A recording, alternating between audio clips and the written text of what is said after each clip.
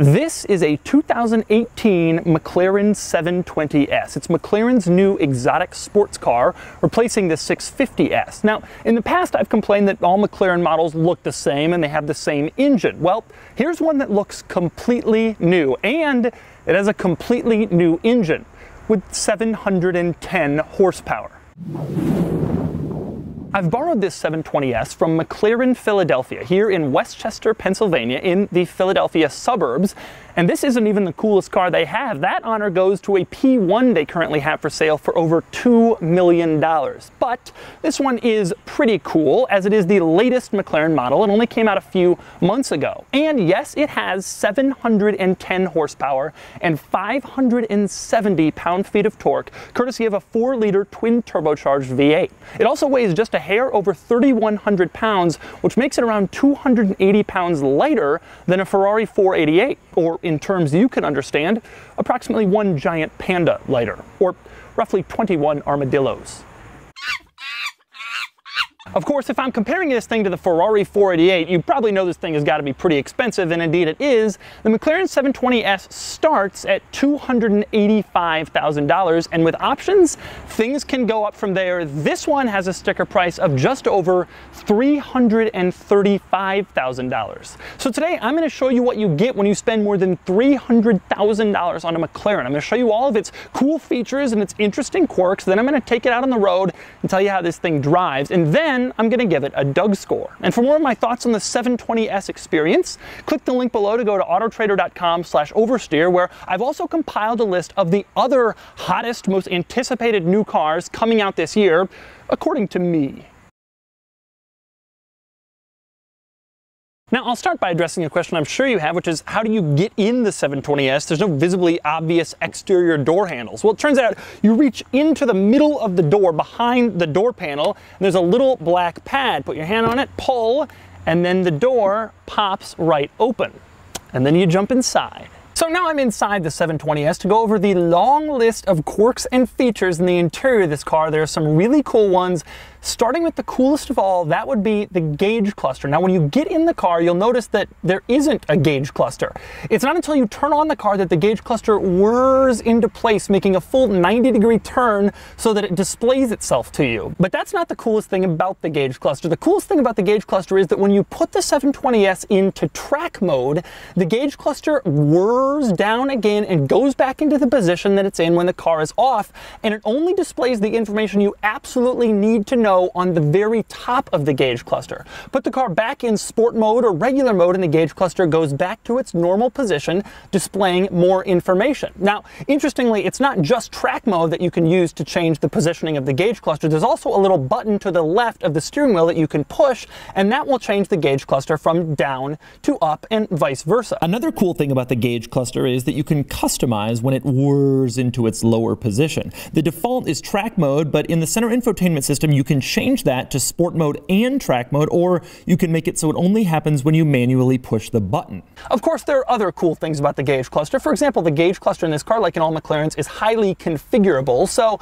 on the left part of the screen, you can adjust using a little stalk that comes out to the left of the steering wheel. You can look at all sorts of different car functions, temperatures, settings, menus, etc. Meanwhile, over on the right side of the gauge cluster screen, you'll find the regular oil temperature, engine temperature, and if you turn it to sport mode, you'll also find the tire temperature. But if you go into comfort mode, that disappears because I guess it isn't necessary when you're just driving for comfort. I also love the fact that when you change the drive mode setting from comfort to sport, it also changes how the gauge cluster is displayed and what information it shows you. In comfort, you see the regular things you'd expect in a normal gauge cluster, but if you put it in sport, it becomes sportier and the gear is displayed a lot more prominently, so you know what gear you're in. And then of course switch into track and you know what happens next. The other cool thing about the gauge cluster, when you're driving down the street and your RPMs are going up, it's not just a little needle that displays where your RPMs are. The bottom part below the needle lights up to give you a better idea of where your revs are, and that is really, really cool. And finally, another cool thing about the gauge cluster that I really like, when you turn this car off, before the gauge cluster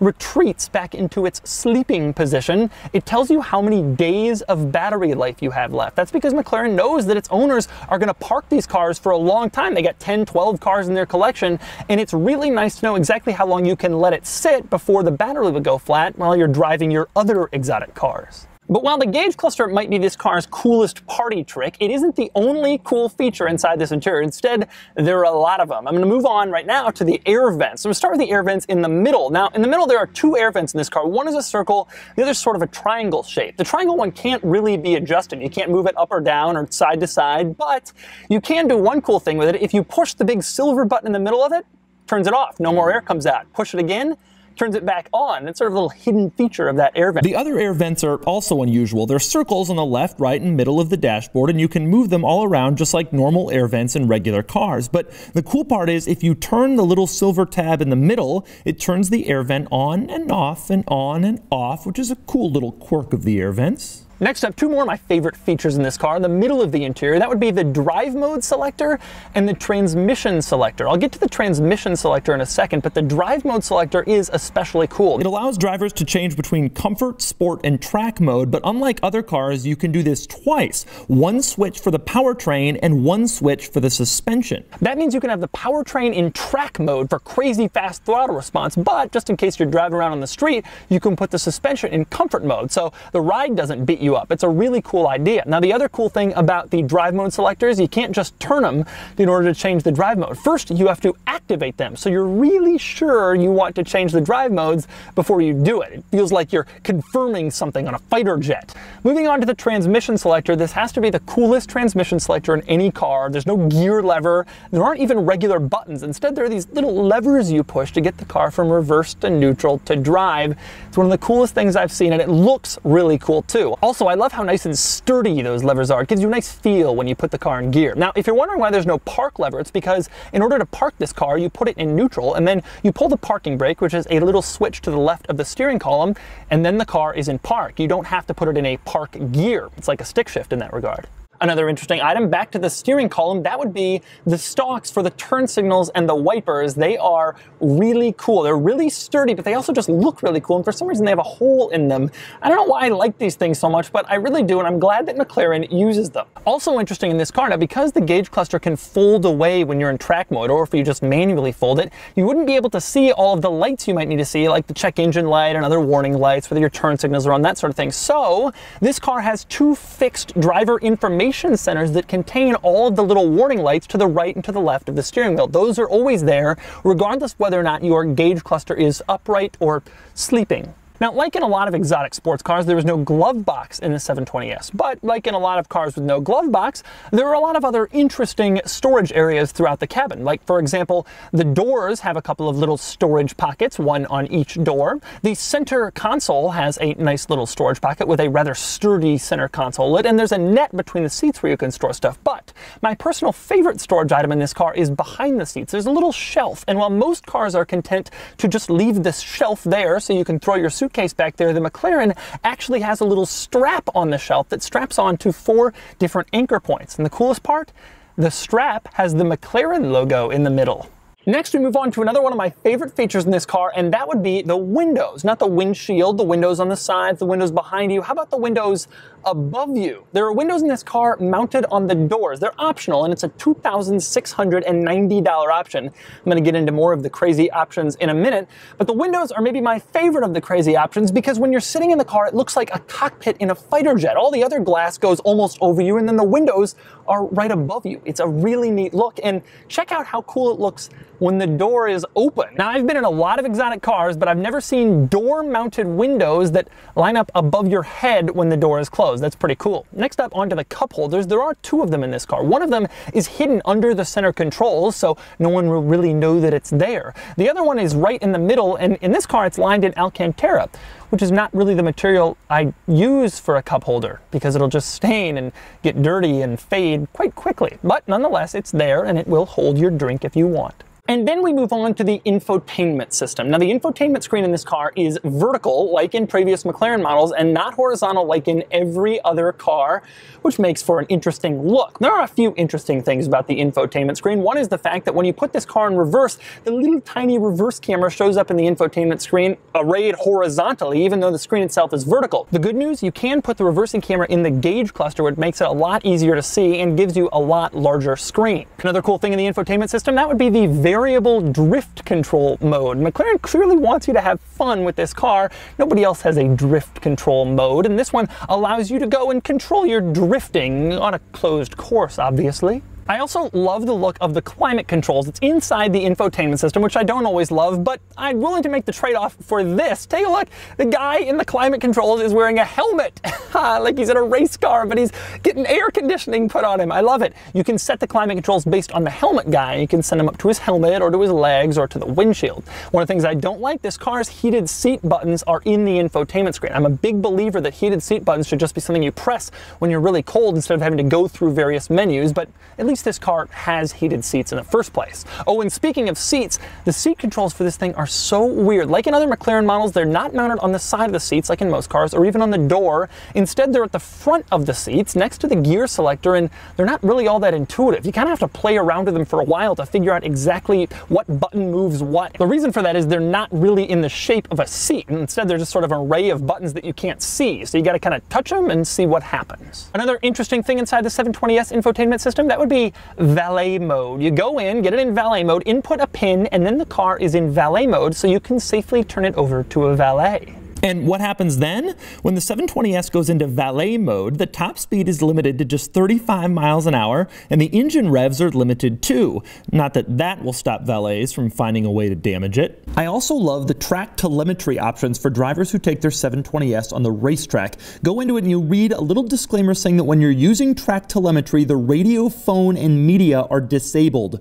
Pretty cool, but so's this. You can compare your lap time with prior laps, enter your driver name, or even note bad weather so you know why a lap may have been a little slower. There's even an option for snow in case you're doing some snowy track days in your $335,000 McLaren 720S. Next up, we move on to the doors. You're probably wondering, how do you get out of this car? Well, there isn't a standard door handle, but there is this electronic door pull.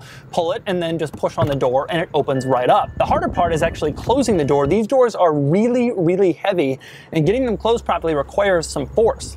Now, obviously, if the electronic door pull isn't working, there is a manual release. It's just to the left of the driver's seat or the right of the passenger seat. The cord you pull to manually open the doors in case the battery has failed. Now that I've figured out how to open the doors and get out of the 720S, time to move on to the quirks and features of the exterior.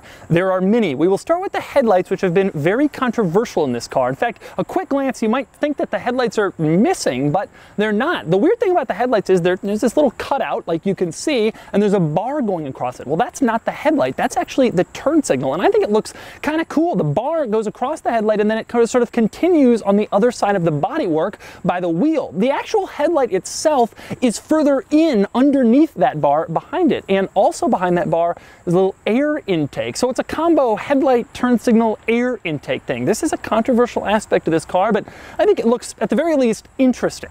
Now, moving on to the trunk, you'll find a couple of interesting items up here in the 720S, starting with the fire extinguisher, which, by the way, it's hilarious. It's in the trunk. A fire starts in the car, and you stop, pull over, you pop the trunk, walk to the front, open it, turn on the fire extinguisher. It's like 30 seconds before you can actually start battling the flames. Anyway, there's the fire extinguisher, and there's also a first aid kit and a warning triangle. Now, the reason I find those things kind of interesting is because they're cheap. The fire extinguisher costs only $180 per the window sticker, and the first aid kit and the warning triangle are only $80, which is absolutely nothing on the window sticker of a $335,000 car. In fact, this car has the McLaren Sports option package, which is over $11,000, and it shares a window sticker with an $80 warning triangle. It's probably the largest discrepancy in the entire history of car window stickers. Now, speaking of the warning triangle and first aid kit, something else interesting about this car, you can't open the engine compartment of a 720S. Seriously, you pay $335,000 and you can't even look at your glorious engine. There's no button inside the cabinet, doesn't pop back there, there's no way to do it, except hidden inside the warning triangle and first aid kit compartment, there is a little tool that allows you to get into the engine compartment, but only in an emergency. Otherwise, McLaren doesn't want you fooling around back there. Another interesting thing up in the trunk, on the left you'll notice there's a little net containing a leather zippered pouch. Well, remember, this car doesn't have a glove box, so that's where you'll find your McLaren owner's manual. It fits perfectly inside this little zippered pouch, and when you open up the pouch you'll discover that the owner's manual is hardback. It's a very classy way to learn how the buttons and switches in your McLaren work. Moving around to the back of the 720S, let's talk spoiler. Right now it's in the down position to make it extra slippery for high speed, but push a little button inside the cabin in the 720S marked arrow, and the spoiler shoots up to give you extra downforce. Take a look at the spoiler in action.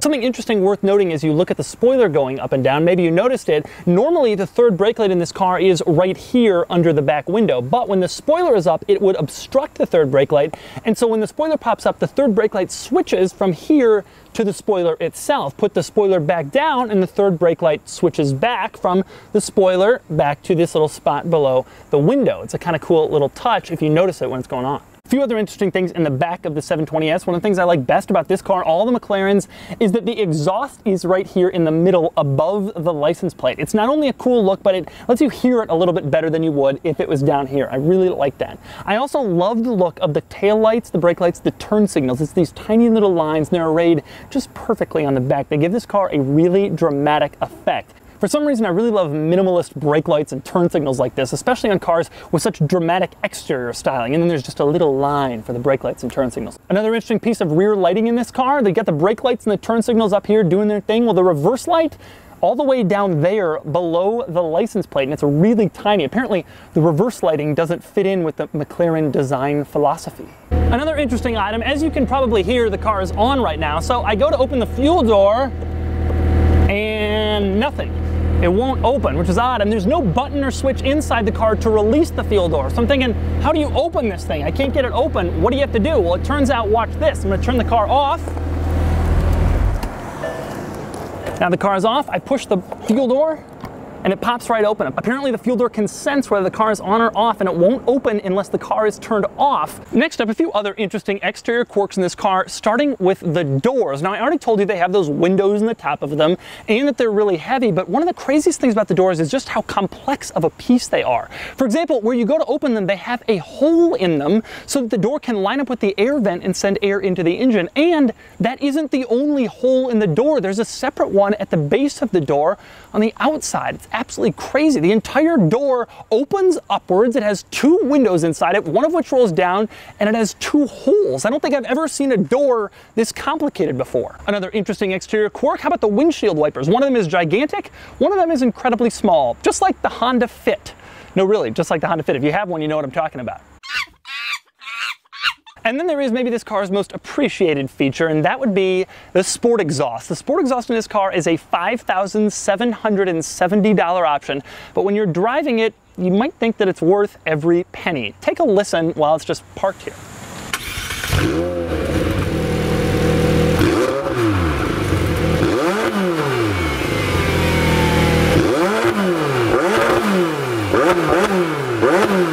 Okay, so those are all the 720S's unusual quirks and cool features, and no surprise it has a lot of them. Now it's time for maybe the best feature of all, the driving experience. Time to get this thing out on the road and see what it can do. All right, driving the 720S. I've wanted to do this ever since I first saw a picture of this car, just like I'm sure all of you did.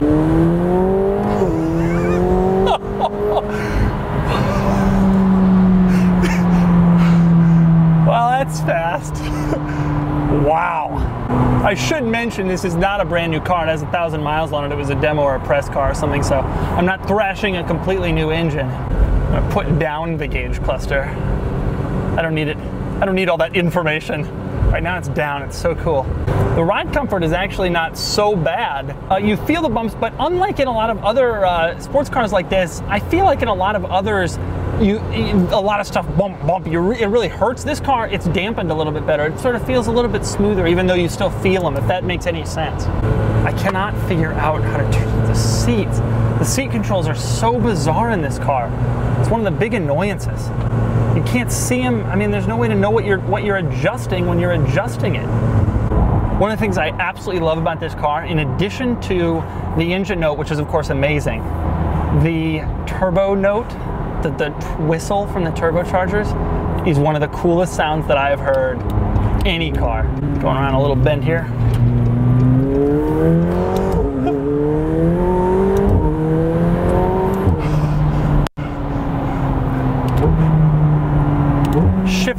instant, absolutely instant. But that's not the crazy part. The crazy part is the speed.